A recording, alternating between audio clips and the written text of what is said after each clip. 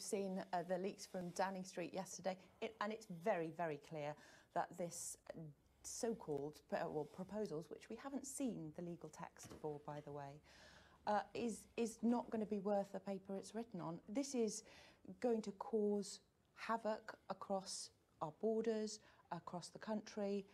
It doesn't seem to be a workable solution, and that is not how Boris Johnson and any of his negotiators have approached this.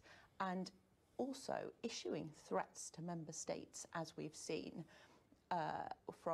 coming from Downing Street last night in bizarre texts being briefed out yesterday. That doesn't seem to be the way a responsible government should be operating at this time when we need to be stopping no deal to protect our communities.